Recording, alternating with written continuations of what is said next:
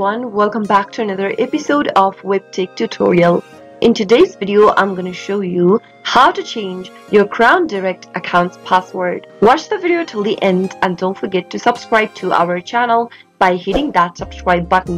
Press the notification bell so that you'll never miss another upcoming upload from us. Open up a web browser and make sure that you're logged into your Crown Direct account. If you're not logged in the web address bar, type in www.crownhotels.com.au and press enter. Log into your Crown Direct account by clicking on the login button at the top right and enter your credentials to get inside the main home page. Once you're inside, click on the drop down right next to your name at the top right and then click on My Profile from the option. Now under My Profile, click on the password box and enter your current password in the text box and enter your current password that you are using for the account in the text box where it says re-enter current password.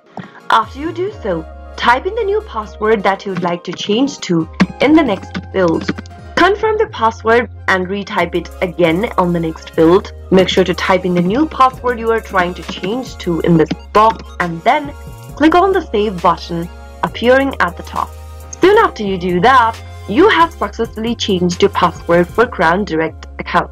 That is how it can be done. Next time while you try to log into your account, make sure to enter the new password that you just changed to. I hope the tutorial was helpful to you. If it was, go ahead and give us a thumbs up. I'll be back soon with more videos like this. Thanks for watching.